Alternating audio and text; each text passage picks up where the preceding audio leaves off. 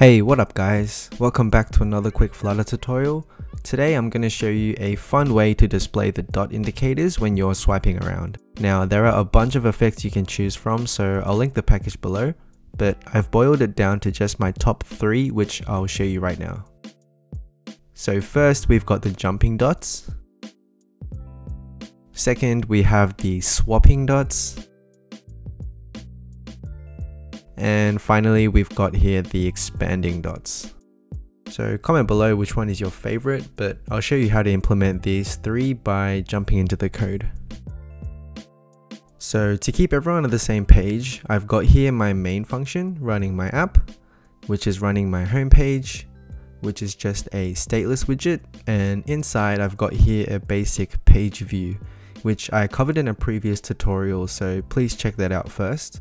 But the quick summary is we give this page controller to the page view so that we know which page we're on. And I've got here 4 pages where each page is just a very simple container. I'll link the full code below for reference, but this basic setup allows us to scroll between pages like this.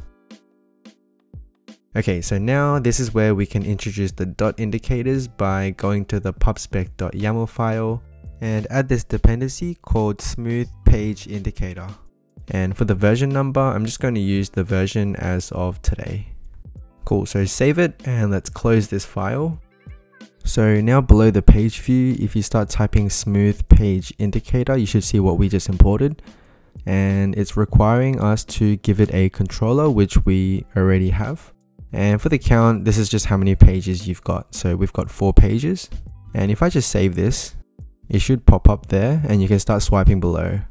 Like I said, there's a bunch of effects for you to choose from. And so the one I want to show you here is the expanding dots effect. This is one of them. And inside you can of course specify the colors. So active dot color, just for the theme of my app, I just want to make this deep purple. And the dot color, this is going to be the inactive dot color. So I just want to make it a lighter shade of the deep purple. And let's increase the size of these dots. So if I save this, let's see how that looks. And there it is. So this is the expanding effect. You can also specify this spacing, which looks like it's 8 by default. Let's make this say 30 and space out these dots a bit more. Or maybe just 16 will do.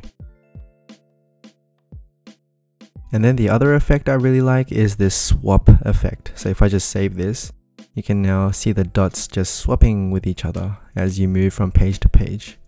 This one's pretty cute. And then the last one I really like is this jumping dot effect. Now if you just save this, you can see it jumping, but this one has a few extra properties that you can specify. So firstly, you can set this vertical offset. So it looks like it's 0 by default, but if I say like 10, you can see it's jumping, but it's kind of going towards the top, as you can see there. So if I just make this like really high, like 50, yeah, it's going to be jumping very high.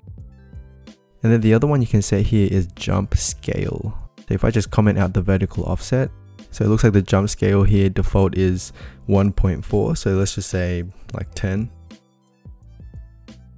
That's what the jump scale does. It just jumps right at you. So yeah, these are different properties that you can play around with. As I said, there's a bunch more effects you can choose from. These are just the top 3 that I like. So check out the package, which I'll definitely link below, and hopefully that was easy to understand. Play around with it and let me know if you have any problems, but other than that, thanks for watching and I'll catch you guys in the next one. Laters!